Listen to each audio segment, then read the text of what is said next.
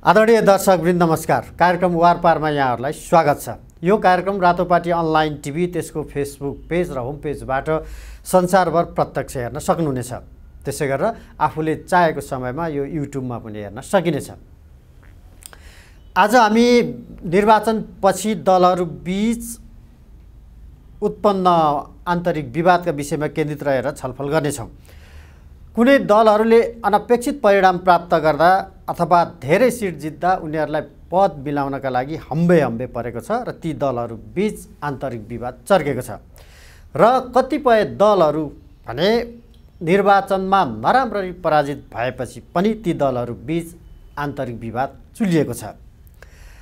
कङ्ग्रेसभित्र निर्वाचन हार्नुका परिणामका विषयमा छलफल जारी छ भने अन्य साना दलहरू पनि आफ्नो निर्वाचन परिणामको विश्लेषण गरिरहेका छन्। यसै क्रममा राष्ट्रिय प्रजातन्त्र पार्टीभित्र पनि विवाद देखिएको छ। खास गरेर मन्त्री परिषदको बैठकमा पार्टी अध्यक्ष समेत रहेका मन्त्री कमल थापा र शहरी विकास मन्त्री दिलनाथ गिरी बीच भनाभन समेत भएको खबरहरू सार्वजनिक भएका छन् र त्यो दल बीच र खास गरेर दुईवटा नेता बीच बढी विवाद देखिएको छ। आज यही विषयमा केन्द्रित रहेर छलफल गर्नेछौँ र यसका लागि आज हामीसँग हुनुहुन्छ राष्ट्रिय प्रजातन्त्र पार्टी सम्पादन समितिका सदस्य तथा केन्द्रीय सदस्य तथा शहरी विकास मन्त्री दिलनाथ गिरी। स्वागत छ यहाँलाई कार्यक्रममा। धन्यवाद छ रोहितजी। अब अरू दलहरू बीचमा चाहिँ निर्वाचन कसरी पराजित भयो अथवा निर्वाचनमा धेरै सिट जित्दा त्यहाँ पदीय हिसाब किताब मिलाउन नसक्दा विवाद छ। राष्ट्रिय प्रजातन्त्र पार्टीभित्र चाहिँ अलिक नयाँ खालको विवाद देखियो होइन, तपाईँ र पार्टी अध्यक्ष बीच। त्यो पनि मन्त्री परिषदको बैठकमा त्यहाँ भएको के थियो अलिकति भनिदिनुहोस्। वास्तवमा मलाई चाहिँ नि यो सबै परिस्थितिलाई हेरेर मैले टिक्का टिप्पणी गर्दाखेरि मलाई आफैलाई कता कता आत्मग्लानि हुन्छ। किनभने मैले एउटा आदर्शको रूपमा स्वीकार गरेको मेरो अध्यक्ष, मेरो नेता, जसको बानी बिहोरासँग म चिरपरिचित भए पनि धेरै कुराहरू उहाँका कमी कमजोरीहरूलाई ढाकछोप गर्दै लामो यात्रा 48 वर्षदेखि हामी निरन्तर रूपमा सहकारी। कमल थापाजी र तपाईँको सहकारी अथवा सँगै काम गरेको 48 वर्ष 48 वर्ष विद्यार्थी जीवनबाट सुरु भएको हो र धेरै ठुलो अवरोह अवरोह पार गर्दै हामी चाहिँ नि उहाँलाई सँगको सहकार्य गरेको 48 वर्ष भयो। यो बिचमा धेरै उतार चढाव पनि आए, तर पनि मैले एउटा मान्यतामा विश्वास गरेँ कि यो मुलुकको भोलिको भविष्य हामीले जुन किसिमको एउटा समृद्ध नेपालको कल्पना गरेका छौँ त्यो कल्पना गर्ने एउटा पात्रको रूपमा नेतृत्वदायी भूमिका खेलेर त्यो निष्कर्षमा पुग्नको लागि कमल थापा नै उपयुक्त पात्र हुनुहुनेछ र उहाँलाई नै प्रधानमन्त्री बनाउनको निमित्त मैले सम्पूर्ण मेरो आफ्नो कार्ययोजनाहरू केन्द्रित राखेर म सहयोग गरेर आएको एउटा मित्र हुँ। भावी प्रधानमन्त्री बन्ने ख्वाब छ। निश्चित रूपमा म उहाँको एउटा म आफूलाई भन्छु म एउटा असल मित्र हुँ। असल मित्रले के गर्छ त भन्दाखेरि कमी कमजोरी भएका कुरालाई सुधार्नुको लागि सुझाव दिन्छ र असल मार्गमा हिँड्नको निमित्त सहयोग गर्छ। तर म मित्रको रूपमा मैले व्यवहार गरेँ, तर म दास चाहिँ थिइनँ र दास चाहिँ होइन पनि। र त्यसले गर्दा दासले चाहिँ के गर्छ भने कालोलाई सेतो भन् भन्दाखेरि सेतै भन्ने, होइन सेतो त होइन यो त हरियो थियो भन्यो भने हरियो नै भन्ने, त्यो प्रकारको चरित्र बोकेको त्यो संस्कारमा बोकेर हिँडेको पात्र चाहिँ म परिनँ। त्यसैले गर्दाखेरि बेला बेलामा उहाँको र मेरो कतिपय कुराहरूमा चाहिँ मतमतान्तर पनि हुन्थ्यो विद्यार्थी जीवनदेखि नै, तर पनि हामी आपसमा बसेर समाधान गर्थ्यौँ।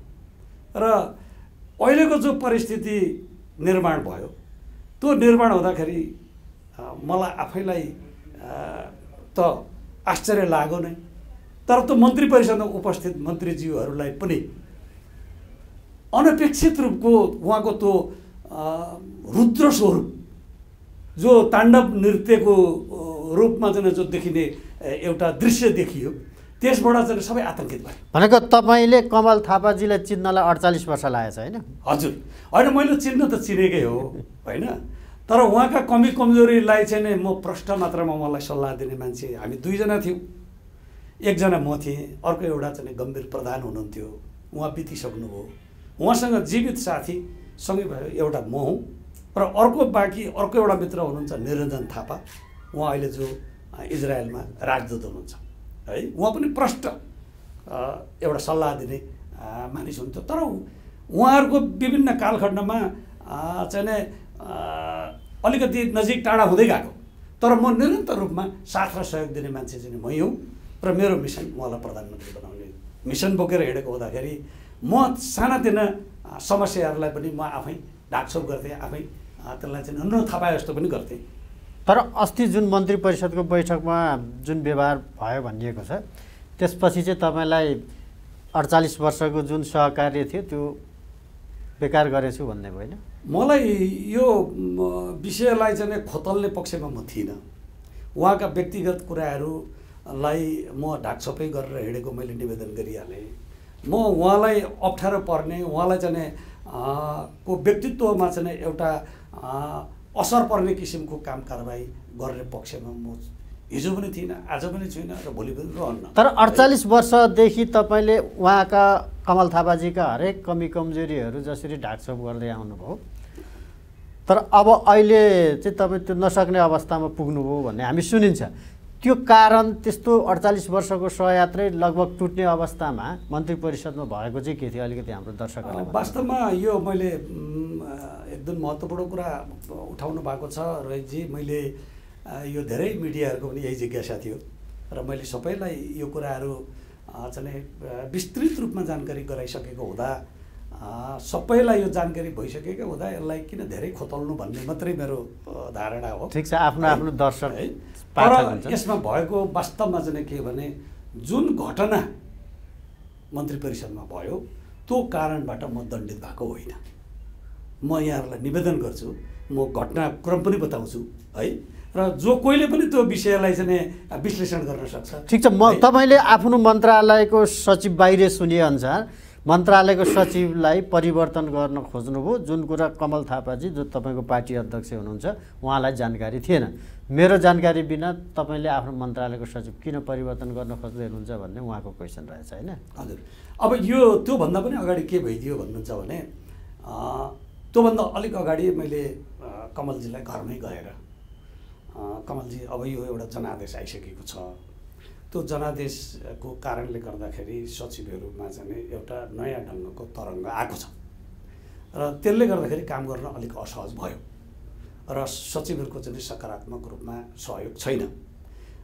यस विषयमा रिथिङ्क गर्ने हो कि भनेर मैले उहाँलाई आग्रह गरेँ। उहाँले त्यो मेरो कुरा सुन्न चाहनु भएन। त्यहीँबाट उहाँको स्वरूप परिवर्तन भयो, यति मात्रै भन्दा नै परिवर्तन भयो। ठिक छ, उहाँले चाहनु भएन, उहाँलाई यसमा चाहिँ ठुलो चोट पुग्यो।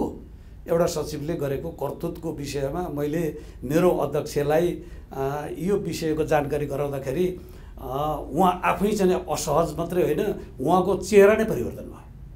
मैले साइकोलोजी बुझेँ, अब उहाँलाई यो मन परेन भनेपछि ठिक छ, तपाईँले दिएको जे निर्देशन हुन्छ त्यसलाई पालन गर्ने मेरो कर्तव्य हो र मैले जे देखेँ त्यो मैले तपाईँलाई सुनाएँ, त्यो पनि मेरो कर्तव्य नै हो भनेर मैले भने। त्यस दिन पछाडि म बाहिरिएँ र लामो समयपछि क्याबिनेट बस्यो र त्यो क्याबिनेटको बैठक बस्दाखेरि म इन्टेन्सनल्ली यो कुरा उठाउनेवाला पनि म थिइनँ है। सचिव परिवर्तनको कुरा मेरो इन्टेन्सन पनि होइन, मेरो प्रस्ताव पनि होइन है। र मैले चाहिँ त्यहाँ के भयो भने सारा मन्त्रीज्यूहरूले त्यहाँ सबैले गुनासो गर्नुभयो कि मुख्य सचिवलाई अहिलेको यो जनादेश आइसकेपछि मुख्य सचिवले चाहिँ सबै सचिवहरूलाई बोलाएर अब जनादेश आइसकेको छ, त्यसो त तपाईँहरूले चाहिँ मन्त्रीले भनेको आदेश पालना नगर्नु, असहयोग गर्नु भनेर चाहिँ निर्देशन भयो भनेर धेरै मन्त्रीज्यूहरूले मुख्य सचिवलाई आक्रामक ढङ्गबाट प्रस्तुत हुनुभयो मन्त्री परिषदको बैठकमा। त्यसदेखि पछाडि धेरै मान्य के अरे मन्त्रीज्यूहरूले चाहिँ बोल्नको निमित्त सबै माग गर्नु भएको थियो प्रधानमन्त्रीसँग।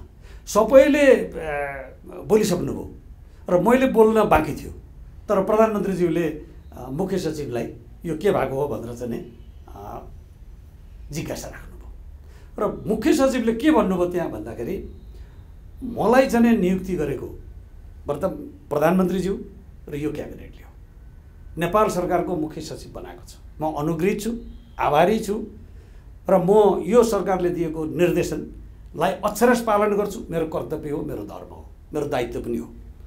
र मैले दोस्रो कुरा, मैले कुनै पनि सचिवहरूलाई बोलाएर अहिलेको ताजा जनादेशको आधारलाई लिएर मैले कुनै प्रकारको निर्देशन गरेको छुइनँ। यो गलत हो, जुन किसिमको चाहिँ भन्नुभयो त्यो सरासर गलत हो। र यदि तपाईँहरूलाई कुनै पनि सचिवले त्यस्तो भनेको छ, मैले मुख्य सचिवले निर्देशन दिएको भन्छ भने म त्यसलाई अविलम्ब कारबाही गर्छु, नाम दिनुहोस्।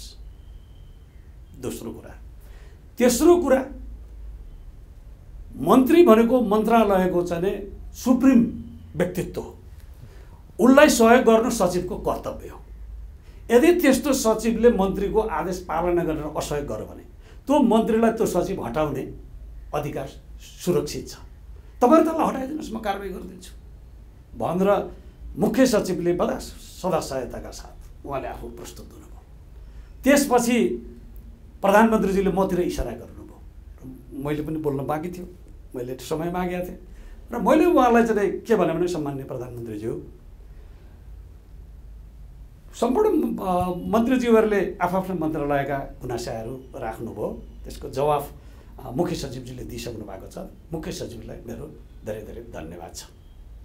तर मन्त्रीज्यूहरूले राखेको जस्तै गुनासो मेरो मन्त्रालय पनि अछुत रूपमा रहन सकेन। म कहाँ पनि सहयोग सचिवको चाहिँ छैन। त्यसो हुँदाखेरि मेरो सचिवको चाहिँ के छ त भन्दाखेरि 2 वर्षको कार्यकाल उसको पुरा भइसकेको छ। उहाँ सर्व हुने परिस्थितिमा हुनुहुन्छ, 2 वर्ष, प्रत्येक मापदण्ड 2 वर्षको। र यदि सचिव परिवर्तनै गर्ने उद्देश्य हो भने त्यो ठाउँमा चाहिँ नै त्यही विषयमा, सहरी विकासको विषयमा पिएचडी गरेको एउटा योग्य, दक्ष र पात्र हुनुहुन्छ म कहाँ, त्यो हो डाक्टर रमेश प्रसाद सिंह। यदि उसलाई दियो भने सहरी विकासको भविष्यको लागि, त्यसलाई अगाडि बढाउनको लागि उहाँको योगदान चाहिँ महत्त्वपूर्ण हुन्छ होला है भनेर मैले सुझाव मात्रै दिएको।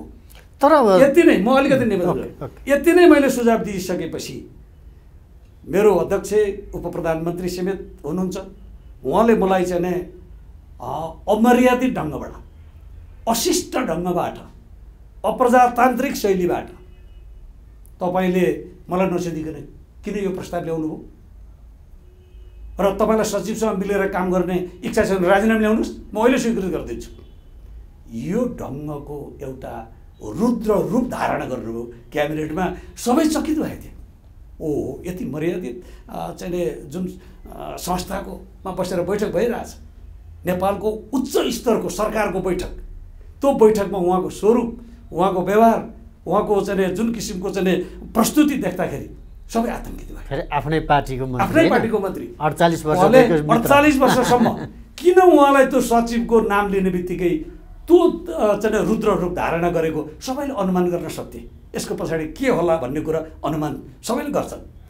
48 वर्षसम्म शोभायात्रा गरेको एउटा अभिन्न मित्र, जसलाई त्यति मात्रै भन्दाखेरि त्याग गर्नुपर्ने अवस्था आयो भने दिपेन्द्र शर्माले के त्यस्तो चाहिँ एउटा चाहिँ गोली, त्यो के भन्छ त्यसको होइन, बुट्टी होइन, के बुट्टी चाहिँ उहाँलाई खुवाउनु भएछ, जसले गर्दाखेरि उहाँ उसको विरुद्धको कुरै सुन्न नसक्ने त्यो अवस्था चाहिँ उहाँको त्यहाँ देखियो। तर दिपेन्द्र शर्मा सचिवहरूमा राम्रै सचिवमा चाहिँ हामीले बुझ्ने गरेको थियौँ बाहिर होइन। अब त्यस कारणले तपाईँले चाहिँ गलत मान्छेलाई ल्याएर असल मान्छे हटाउन लाग्नु हो भन्ने उहाँको अलि असल सदा सहायता थियो कि तपाईँप्रति? होइन, अब असल भन्नेले चाहिँ रोजी कि अब रूपमा असल भन्ने हो कि लुवाई खुवाईमा भन्ने हो कि खानपिनमा भन्ने कि केमा असल भन्ने?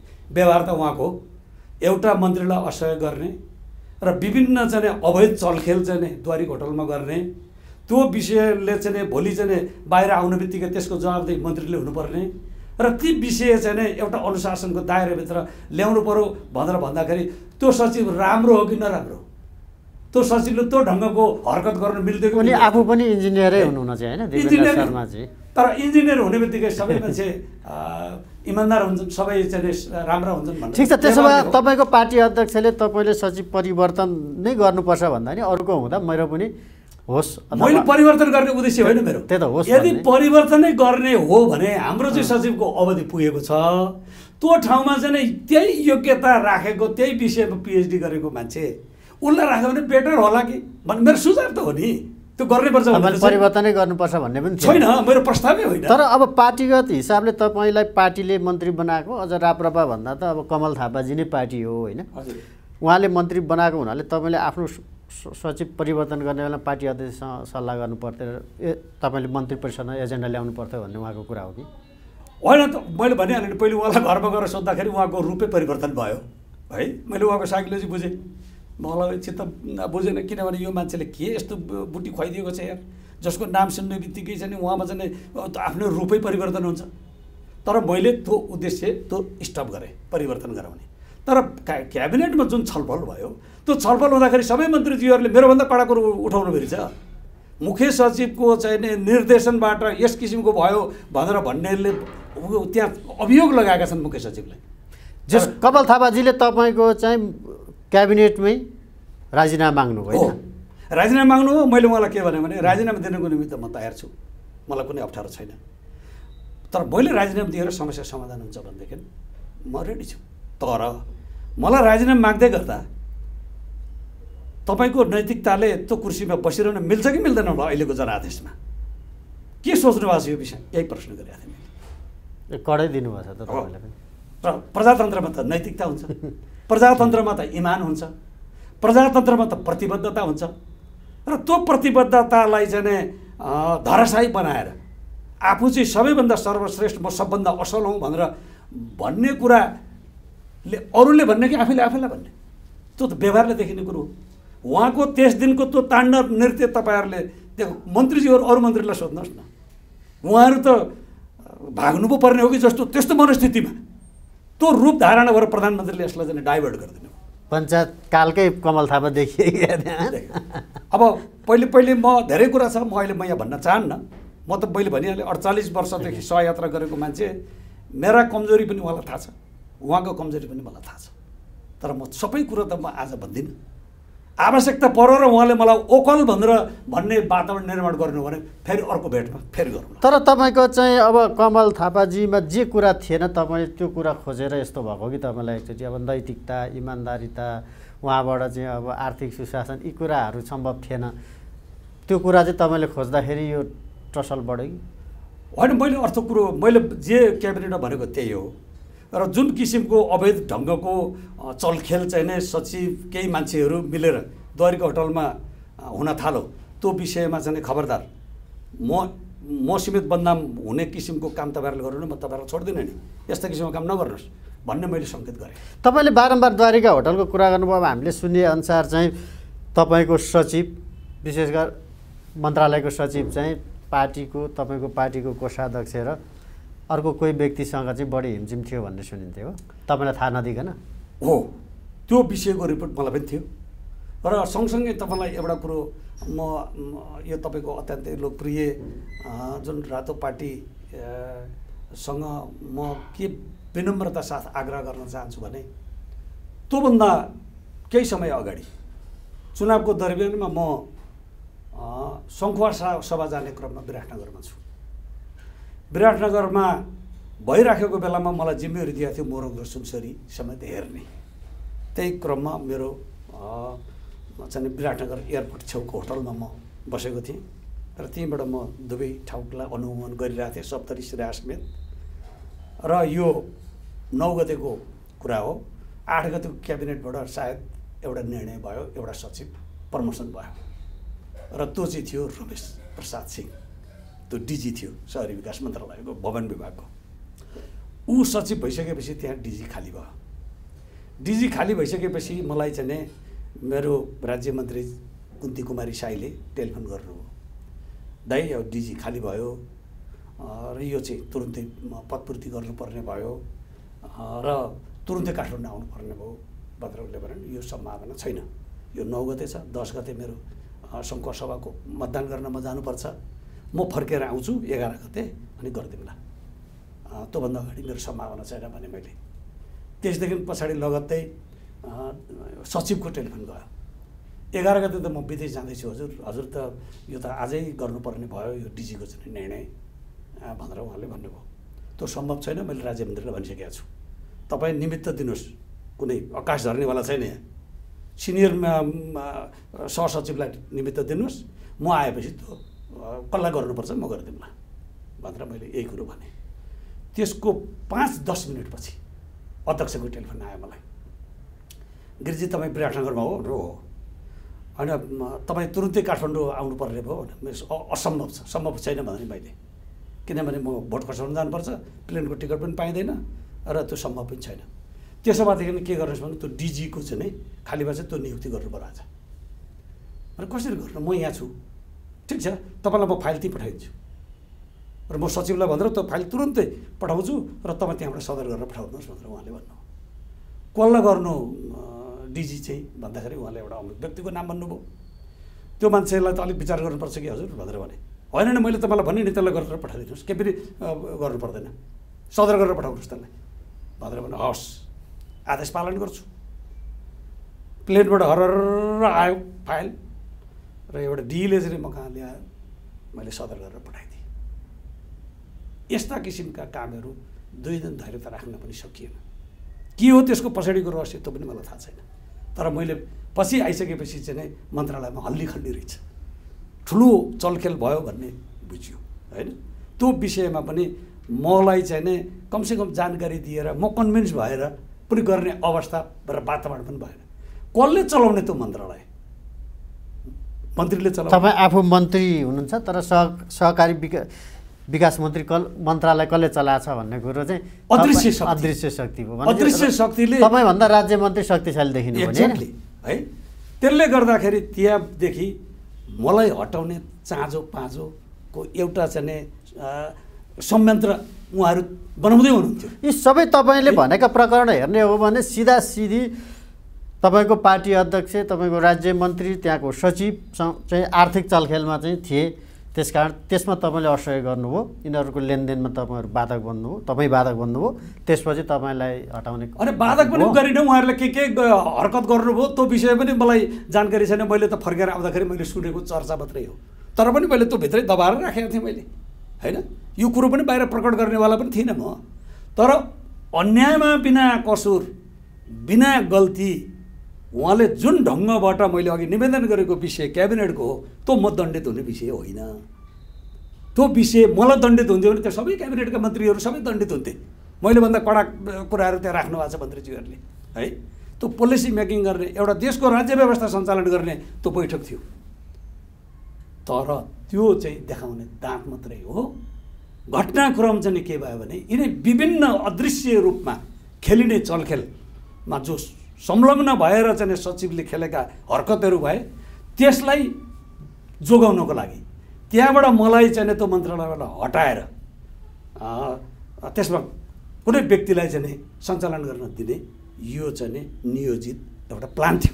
हामीले सुनेअनुसार तपाईँको पार्टीको कोषाध्यक्ष उद्धव पौडेल सबैले थाहा पाएकै व्यक्ति हो होइन, त्यसपछि राज्य मन्त्री, त्यसपछि सचिव, तपाईँलाई धेरै अरू जानकारी हुँदैन थियो र सिधा सिधी सचिवको चाहिँ राज्य मन्त्री र तपाईँको पार्टीको कोषाध्यक्षसँग मात्रै डिल हुन्थ्यो भन्ने सुनिन्छ। त्यो चाहिँ तपाईँले यो कुरो सुन्नु भएको छ? मन्त्रालयमा होइन, त्यो द्वारिका होटल काण्ड त्यही हो। द्वारिका होटल प्रकरण भनेको यही नै हो। त्यहाँ अरू बिचौलियाहरू पनि छन्, त्यो मलाई सूचना छ र मैले त्यो सचिवलाई बोलाएर भने खबरदार यस किसिमको चाहिँ गैर कानुनी ढङ्गबाट यस्ता मिटिङ गरेर नहिँड्नु होला भनेर मैले वार्निङ पनि दिएको। दिपेन्द्रनाथ शर्मालाई यो कुरा मैले बोलाएर भने है। र त्यसदेखि पछाडि उसले त्यो रिपोर्ट चाहिँ हाम्रो अध्यक्षलाई गर्यो र अध्यक्षको त्यसदेखि पछाडि उसको कुरा आएको त नाम सुन्न म तयार हुनुहुन्न थियो। यही नै हो घटनाक्रम। र तपाईँको एउटा चाहिँ बडो चाहिँ कस्तो चाहिँ सन्दर्भ र परिस्थिति आयो भने जसरी त्यो भयो र उहाँले मलाई चाहिँ हटाउने पार्टीबाट चाहिँ जुन फिर्ता गर्ने भनेर चाहिँ एउटा चिठी दर्ता भयो प्रधानमन्त्री कहाँ, त्यही दिन बेलुका दिपेन्द्र सचिवले आयोजना गरेको विशिष्ट व्यक्तिहरूको उत्सव कार्यक्रमको एउटा चाहिँ पार्टी चलेको थियो एउटा अमुक होटलमा। त्यो सूचना पनि मलाई उहाँहरूको उत्सव पार्टी अध्यक्ष जानुभएको थियो? पार्टी अध्यक्ष थिएन, कर्मचारीहरू त्यसमा चाहिँ अरू पनि सहभागी थिए। त्यहाँ उत्सव थियो, बाँचियो, बाल बाल बचियो, दिलनाथ गिरीलाई बल्ल सिद्ध्याइयो। जुन दिन तपाईँको चाहिँ 13वटा शब्द राखेर राप्रपाको अध्यक्षले तपाईँलाई चाहिँ प्रधानमन्त्रीलाई चाहिँ दिनुभयो तपाईँलाई बर्खास्त गर्न भनेर, त्यो 13 शब्दको छ हैन त त्यो 13 शब्दको छ। तर मलाई अहिलेसम्म त्यो दिन चाहिँ दिपेन्द्र शर्माजीले भनेको सहकारी विकास मन्त्रालय सचिवले कुनै होटलमा पार्टी गरे तपाईँ र त्यो पार्टीमा चाहिँ के भनियो भनेदेखि बल्ल दिलनाथ गिरीलाई सिद्ध्याइयो भन्ने उत्सव थियो त्यहाँ। त्यो सूचना पनि छ मलाई है। भन्दाखेरि यी सबै कुराको पछाडि के रहस्य रहेछ त भन्दाखेरि बुझ्नुलाई त गाह्रो भएन। ठिक छ, अब चाहिँ यो लगभग डोकाले छोपे जतिकै गोप्य छ हैन त अब हैन, ओपन सिक्रेट हुन्छ हैन। हजुर हजुर ठिक छ। अब तपाईँलाई पार्टीको अध्यक्षले नै तर त्यहाँ प्रवक्ताले हस्ताक्षर गरेको देखिन्छ भुवन पाठकजीले हैन, तर त्यो पार्टी अध्यक्षकै निर्देशन हो। प्रधानमन्त्रीलाई चाहिँ तपाईँलाई चाहिँ हटाउनु भनेर दिइसकेको अवस्था छ। प्रधानमन्त्रीले के भन्नुभएको छ? प्रधानमन्त्रीले म तपाईँसँग पछि यो विषयमा सल्लाह गर्छु भनेर भन्नुभएको छ, अरू कुरो केही भन्नुभएको छैन। र अहिले सबैभन्दा महत्त्वपूर्ण कुरो के भने यो सरकारको आयु चाहिँ नै दिनगन्ती सुरु भएको छ है। केही प्राविधिक कारणले मात्रै हो, नभए हामी गइसकेका हुन्थ्यौँ सबै। अहिलेसम्म रहने स्थिति थिएन, किन एउटा जनादेश त आइसक्यो नि त। अब त्यो जनादेशलाई च्यालेन्ज गर्ने कसैको तागत छैन। त्यसैले गर्दाखेरि अब म्याक्सिमम यो प्रक्रिया पुर्याउनलाई चाहिँ एकाध महिना लाग्न सक्छ। त्यो एकाध महिनामा हटाउनको निमित्त चाहिँ दलले चाहिँ लिखित रूपमा चाहिँ प्रधानमन्त्रीलाई फिर्ता बोलाउन सक्ने प्रावधान छ। तर अहिले दलै छैन। हाम्रो पार्टी त राष्ट्रिय पार्टी पनि भएन र संसद पनि छैन, सबै विघटन भएको छ। भनेपछि कुन विधि र प्रक्रियाबाट प्रधानमन्त्रीले मलाई हटाउनुहुन्छ त्यो त उहाँले जान्ने कुरो हो हैन। कुन विधि र प्रक्रियाबाट कमल थापाले मलाई चाहिँ हटाउनु भनेर चाहिँ उहाँले सिफारिस गर्नुभयो त्यो कुरो मलाई जानकारी छैन। तर एउटा नैतिक दायित्व त हो नि त, आफ्नो सम्बन्धित पार्टीले तपाईँ फिर्ता आउनुहोस् अथवा भनेर भनिसकेपछि म त राजीनामा दिन तयार छु नि। मैले राजीनामा दिइसक्नु पर्ने हो नि त। मैले राजीनामा मैले दिइ पनि सकेको छ। स्वीकार गर्ने नगर्ने प्रधानमन्त्रीको कुरा हो। प्रधानमन्त्रीलाई राजीनामा दिइसकेको छ। त्यसले गर्दाखेरि चाहिँ अब यो कानुनको विधि, अब जस्तो भनौँ कुनै पनि मन्त्रीलाई फिर्ता गर्नुपर्छ भने हाम्रो पार्टीको विधानमा के छ भनेदेखि चाहिँ कार्य सम्पादन समिति छ। कार्य सम्पादन समितिमा छलफल गरेर स्पष्टीकरण सोधेर, जसको सदस्य तपाईँ आफू पनि हुनुहुन्छ। म पनि छु, तर मलाई न जानकारी छ, न कसैले मलाई चाहिँ भनेको छ, र न त्यहाँ छलफल भएको छ, न बैठक भएको छ। उहाँहरू 2-3 जना चाहिँ आफ्नो भजन मण्डलीहरू राखेर त्यो चिठी चाहिँ त्यो 13 ओडको चाहिँ प्रधानमन्त्रीमा पठाएको छ। र के एउटा मन्त्रीले एउटा पार्टीले कारबाही गर्दाखेरि त्यो सुसूचित हुने अवसर पाउनु पर्दैन? मैले स्पष्टीकरण तपाईँ यो भन्दै हुनुहुन्छ कि पार्टीले जुन खालको तपाईँलाई फिर्ता बोलाउन प्रधानमन्त्रीलाई 13 शब्दको पत्र पठायो त्यसप्रति नै तपाईँको आपत्ति छ अथवा त्यो विधानसम्मत छैन भन्ने? विधानसम्मत छैन, विधानसम्मत छैन। तर पनि म यो मन्त्री पदमा टाँसिएर बसिरहने पक्षमा छैन। किनभने म प्रतिको उहाँको जुन अविश्वास बढेर गयो र उहाँको जुन मकसद र जुन उद्देश्य हो त्यो मसँग फरक पर्यो। परिसकेपछि मैले उहाँसँग झगडा गरेर म मन्त्रीमा बस्नु हुँदैन, त्यो मान्यता मसँग। तपाईँले राजीनामा दिइसक्नु? मैले दिइसकेँ। प्रधानमन्त्रीले केही भन्नुभएको छ? पख्नुहोस् भनेको छ है। त त्यसले गर्दाखेरि यो मैले जो यहाँलाई अघि नै निवेदन गरेँ, म यी सबै कुराहरू कोट्याउने पक्षमा थिएन। म आफूलाई पीडा हुन्छ र मेरो जति मानमर्दन गरेर उहाँ आफू एउटा असल चाहिँ नेताको रूपमा प्रस्तुत हुन सक्छु भन्ने लागेको थियो होला। यसले कति पीडा उहाँलाई भएको छ त्यो त उहाँले बुझ्नुपर्ने कुरो हो। तर मैले बुझेको कमल थापा चाहिँ के भने आवेशमा आएर निर्णय गर्ने, त्यसपछि पछुताउने। उहाँको स्वभाव र चरित्र यही हो, फुर्सदमा पछुताउने। आज हिजो पनि उहाँले चाहिँ जति मान्छेलाई पार्टीबाट निकाल्नुभयो है, र उहाँसँग विमति राख्ने मान्छेहरू डाक्टर प्रकाश चन्द्र लोहनी जस्तो एउटा नेपालकै एउटा इतिहासमा बौद्धिक क्षेत्रको एउटा मूर्धन्य व्यक्ति हुनुहुन्छ, उहाँलाई निकाल्नुभयो। पशुपति शमशेर लगायत ठुलो सङ्ख्या उहाँको विमति राख्ने बित्तिकै उहाँलाई निकाल्नुभयो। त्यस्तै प्रकारबाट पद्मसुन्दर लावती सुरुमै जसले उहाँलाई सभापति बन्न सक्ने स्थिति थिएन, रविन्द्रनाथ शर्मा हुनुहुन्थ्यो त्यति बेला। त्यसो हुँदाखेरि उहाँलाई छोडेर कमल थापालाई बनाउने, कमल थापाभन्दा धेरै सिनियर मान्छे पद्मसुन्दर लावती, त्यो जस्तो एउटा स्रष्टा केशरबहादुर बिष्ट पनि निस्किनु भएन। त्यसपछि केशरबहादुर बिष्टलाई उहाँले लगार्नुभयो। उहाँको विपक्षमा प्रजातान्त्रिक मूल्य मान्यताको आधारमा कसैले पनि उहाँको इन्ट्रेस्टको विरुद्धमा विचार राख्यो भने त्यो मान्छेलाई उहाँले। अब तपाईँलाई एउटा आरोप लाग्न सक्ला जस्तो लाग्छ मलाई कि हिजो 48 वर्षसम्म तपाईँ कमल थापासँग रहिरहँदाखेरि यो कुरा आएनन्, तर अहिले मन्त्रीबाट तपाईँलाई हटाउँदाखेरि यो कुरा आयो भन्दा कतै तपाईँले त आवेगमा त्यो कुरा भन्नुभयो, आरोप मात्रै लगाउनु भयो भन्ने आउन सक्दैन। मैले निवेदन गरिहालेँ, मैले कमल थापाले त पार्टी त सिधाइहाल्नु भयो। तपाईँले धेरै ढाकछोप गरेकाले नि बिग्रियो भन्ने र मैले मलाई अहिले रिग्रेट एउटा कुरामा मलाई फिल भएको छ कि यो सुरुदेखि नै मैले उहाँका चाहिँ जुन काल कर्तुतहरू थिए, जुन किसिमका विकृत चाहिँ मानसिकताहरू थिए, उहाँले जुन किसिमको चाहिँ गलत चिजसँग उहाँले चाहिँ हातेमालो गरेर सहकार्य गरेर हिँड्नु भएको थियो, त्यो कुरालाई मैले पहिले नै सार्वजनिक गर्नु पर्थ्यो। त्यो मैले गरिनँ, त्यो मेरो गम्भीर त्रुटि हो है। किनभने उहाँको निरङ्कुशता, उहाँको चाहिँ सामन्तवादी सोच, उहाँको तानाशाही प्रवृत्तिले यो पार्टी गन्तव्यमा पुग्दैन भन्ने कुरो मलाई लाग्थ्यो। तर उहाँलाई चाहिँ बाहेक अर्कोलाई ल्याउनुको निमित्त विकल्प पनि थिएन हामीसँग, र उहाँले विकल्प दिने किसिमबाट अरूलाई पनि म पछि अर्को नेता बनाउनुपर्छ भनेर उहाँले कहिले पनि त्यसलाई जहिलेसम्म पनि साँगुरो बनाउँदै लानुभयो। उहाँले त्यो सुन्न पनि चाहनुहुन्न थियो है। त्यसले गर्दाखेरि मैले पार्टीको लार्जर इन्ट्रेस्टलाई हेरेर गल्ती नै भए पनि म यो कुरोलाई ढाकछोपै गर्छु भनेर हिँडेँ। तर त्यसले के भने आखिरी चाहिँ नै उसलाई भए जस्तो लक्ष्मीप्रसाद देवकोटालाई एकचोटि साह्रै नराम्रो पीडा भएछ है।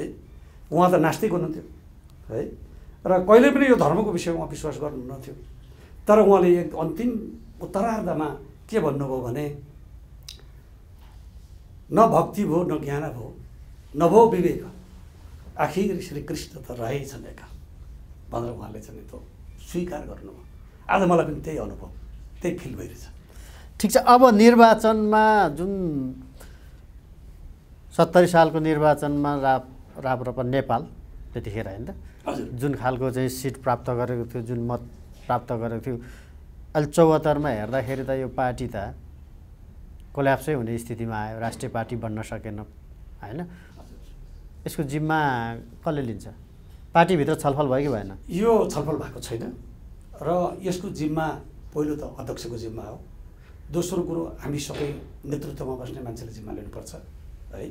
र म एउटा मन्त्री भएको नाताले यो सम्पूर्ण कुराको जिम्मेवारी म लिन्छु र त्यसैले गर्दाखेरि अबको अध्यक्षले पनि लिनुपर्छ। र वास्तवमा ढिलो भइसक्यो कि प्रजातन्त्रमा विश्वास गर्ने र प्रजातन्त्रको मूल्य र मान्यतामा हामी आत्मसात गरेर जाने हो भने संसारको प्रजातान्त्रिक प्रक्रियामा आफ्नो एजेन्डा फेल हुँदाखेरि त्यहाँ राजीनामा दिने प्रचलन छ। अब कमल थापासँग साँच्चै प्रजातन्त्र, वैकल्पिक प्रजातान्त्रिक राष्ट्रवादी शक्तिको स्थापित गर्ने नै मिसन लिएर उहाँले हिँडेको हो भने अस्ति उहाँले राजीनामा दिइसक्नु पर्छ। ठिक छ, यो किन हारो भन्ने खालको अब पार्टीमा तपाईँहरूको बैठक बसेको छ, तपाईँ व्यक्तिगत चाहिँ के छ? तीनटा कारणबाट हामी हारेका हौँ। एउटा कुरो त हाम्रो एजेन्डाप्रति हामी इमान्दार भएनौँ र हिन्दू राष्ट्र संवैधानिक राष्ट्र संस्था प्रतिको हाम्रो चाहिँ अत्यन्तै कमजोर भयो र यो कुराहरूसँग मेरो जहिलेसम्म पनि कमल थापासँग विमति रहेको थियो।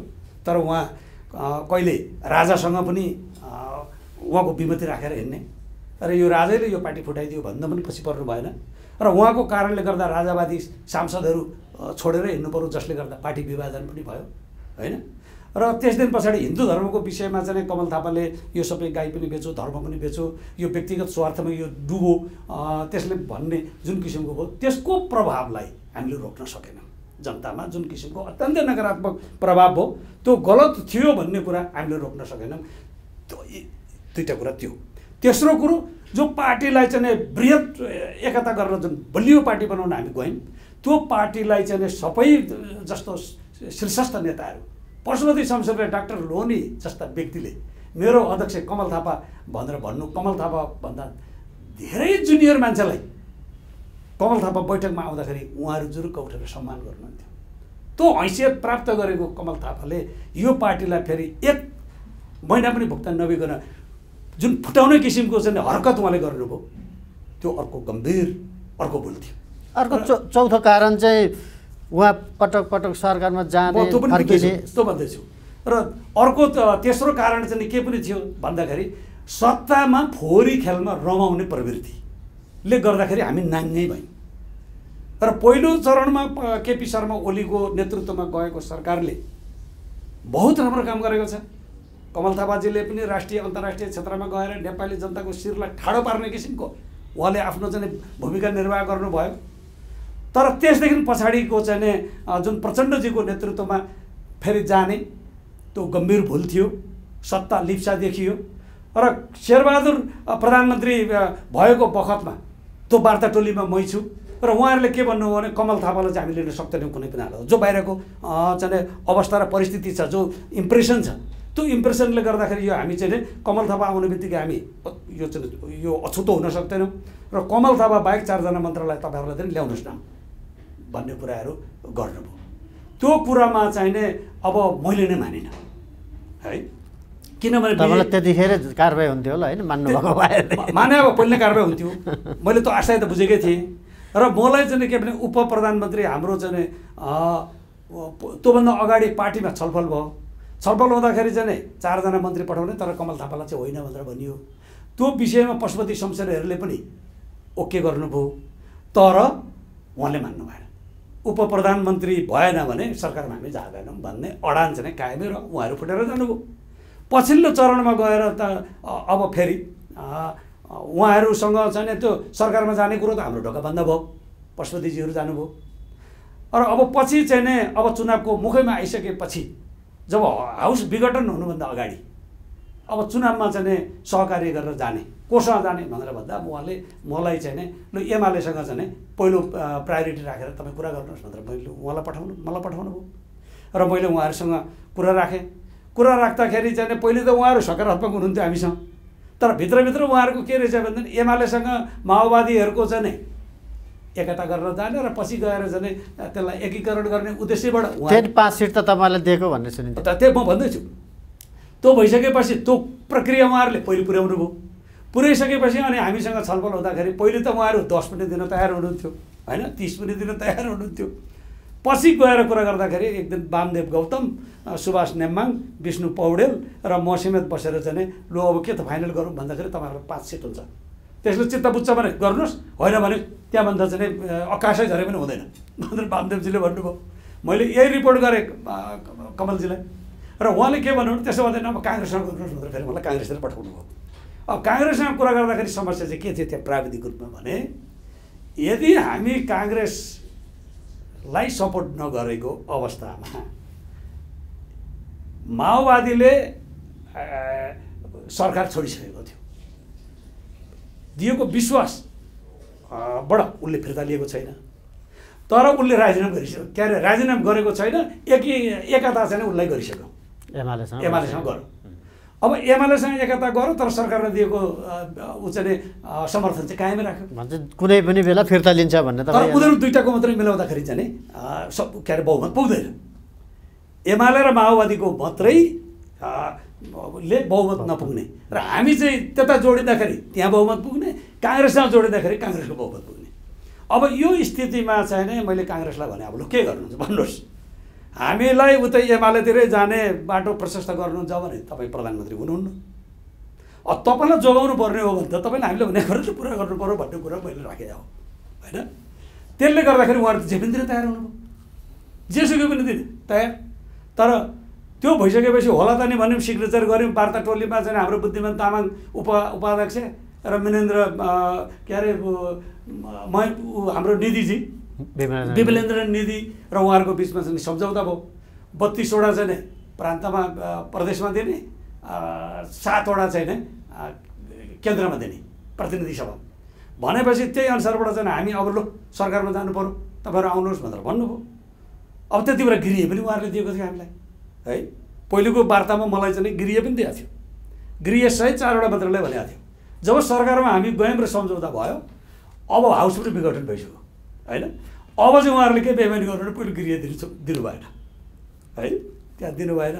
त्यस दिन पछाडि चाहिँ के भन्दा अब हामी उनीहरूलाई छोडेर चाहिँ बाहिर निस्किन सक्ने अवस्था भएन। तपाईँहरूलाई भनेअनुसार हामी कार्यक्रम अलि अन्तिमतिर भन्छ भने जति तपाईँहरूलाई न प्रतिनिधि सभामा न प्रदेश सभामा कहीँ पनि दिनु भएन। त्यसको पीडा त उहाँहरूले पनि भोग्नुभयो। जस्तो झापामा कृष्णप्रसाद सिटौलालाई उहाँहरूले एकचोटि बनाउनु भयो र त्यहाँ हामीले सम्झौता गऱ्यौँ, पछि त कृष्णप्रसादले चुनाव लड्दा झापा सबै अहिले चाहिँ त्यही एमाले अथवा वामदेव गौतमजीले उभिभी 5 सिट लिनुहोस् भने बरु त्यही लिएको भए ठिक हुने रहेछ जस्तो लाग्यो।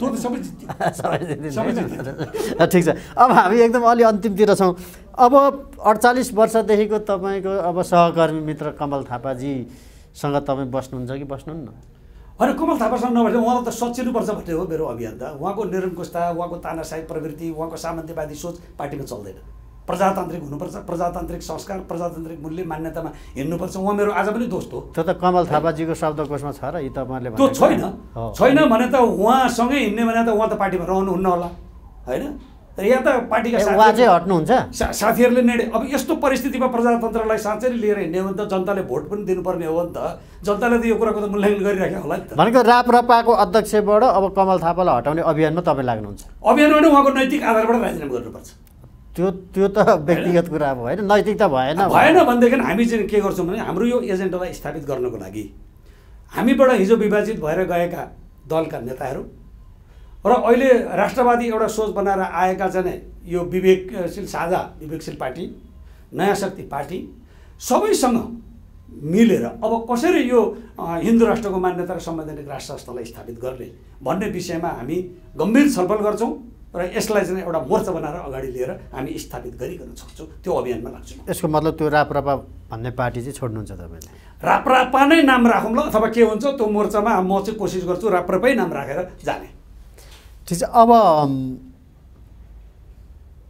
अन्तिममै एउटा यो हरेक प्रधानमन्त्रीले निस्किँदाखेरि पनि भन्ने शब्द अहिले तपाईँको मन्त्री हुँदा जुन खालको विवाद आयो, जुन तपाईँ अब पार्टीबाट पनि अब निकालिदिनु भन्यो कर्मचारी, यो कस्तो खालको कर्मचारी छ हाम्रो देशमा? तपाईँले कस्तो अनुभव गर्नुभयो? होइन, एउटा रजी बडो दुर्भाग्य हो कि हामीले जहाँ जान भनेर हामी हिँडेका छौँ त्यहाँ पुग्नको निमित्त एउटा टिम चाहिन्छ र त्यो टिम भएन भने त्यहाँ पुगिँदैन। कोही त बाटो देख्ने पनि चाहियो, कोही त्यहाँ चलाउने मोटर हिँड्ने ठाउँ पनि चाहियो, त्यो चाहिँ गाडी चलाउने मान्छे पनि पर्फेक्ट मान्छे चाहियो, नभए त दुर्घटना पर्छ नि। अहिले हाम्रो संरचना कस्तो भयो भने सबै कर्मचारी तन्त्रलाई राजनीतिकरण गरेका छौँ हामीले र त्यो दुर्भाग्य हो। कर्मचारी तन्त्र कर्मचारीलाई स्वतन्त्र राख्नुपर्छ र उसलाई कुनै राजनीतिक प्रभावबाट माथि उठ्नुपर्छ र उसलाई कुनै पनि मन्त्रीको ले चाहिँ नै हटाउँदाखेरि हटाउन सक्ने प्रावधान राख्नु हुँदैन र यदि राजनीतिलाई प्रभावित पार्ने ढङ्गबाट कुनै भूमिका खेल्यो भने त्यो कर्मचारीलाई अविलम्ब कारबाही गर्नुपर्छ।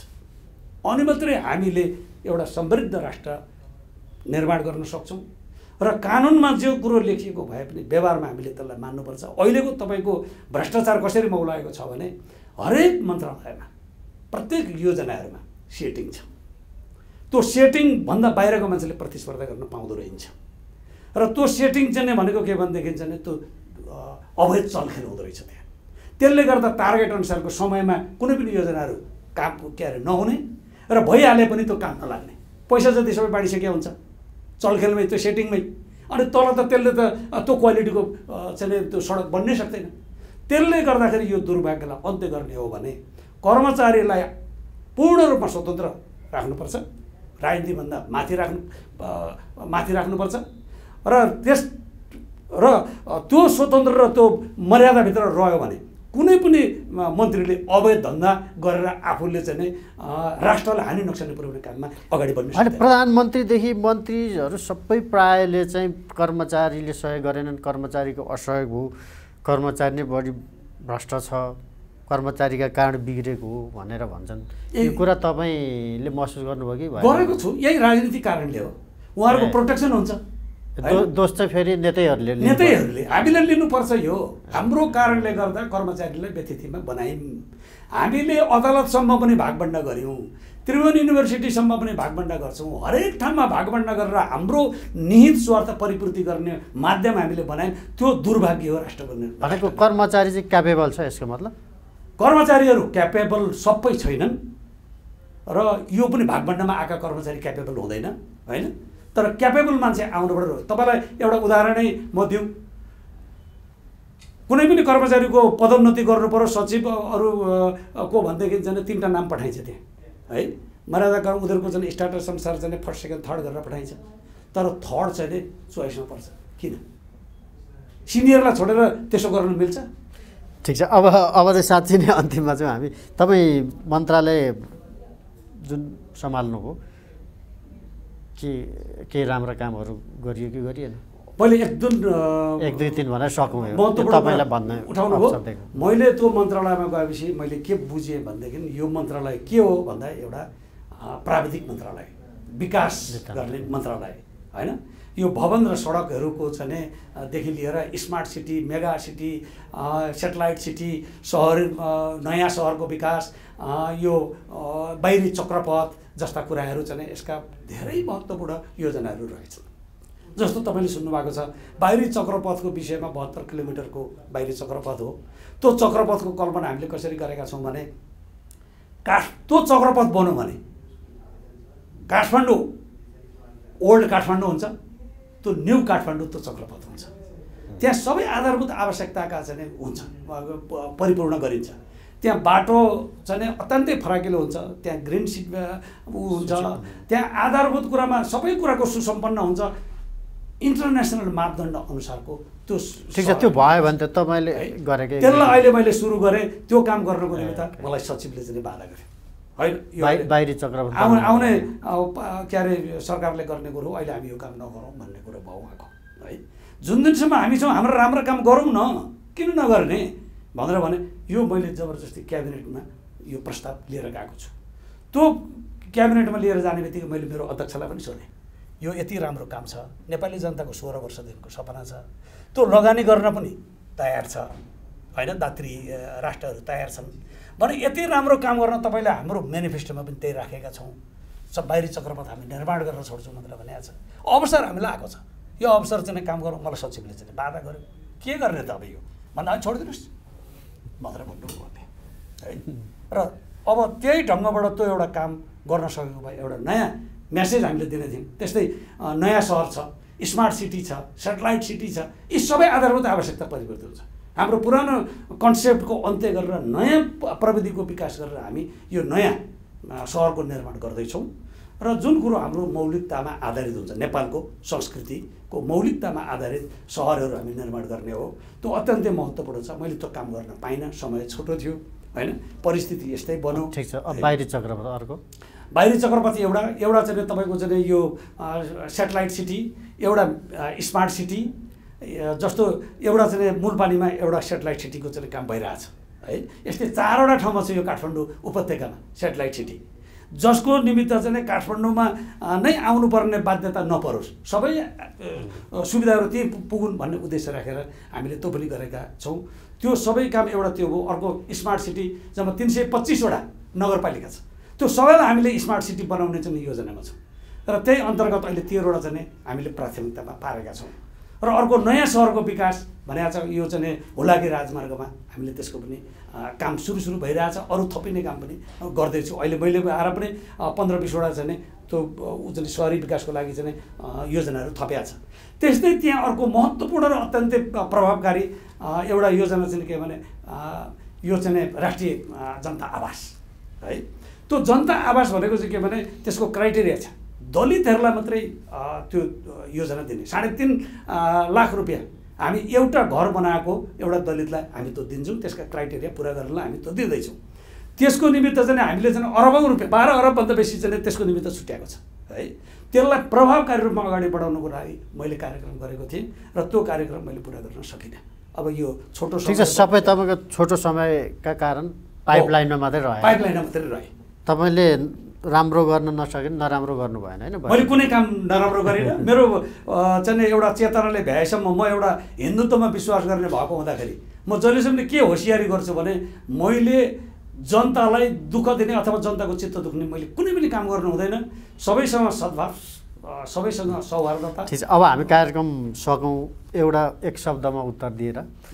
अब कमल थापा र दिलनाथ गिरी सँगसँगै एउटै पार्टीमा हुँदैनन् होइन, सँगै जाँदैनन् अब होइन? म त चाहन्न त्यो, म त उहाँलाई साथ र सहयोग दिने नै पक्षमा हो। उहाँको के हुन्छ सोचाइ त्यो उहाँमा भर पर्छ। हस्, कार्यक्रममा आइदिनु बेला धेरै धेरै धन्यवाद। धेरै धन्यवाद छ रोहितजी, तपाईँले मलाई आज अत्यन्तै महत्त्वपूर्ण अवसर दिनुभयो।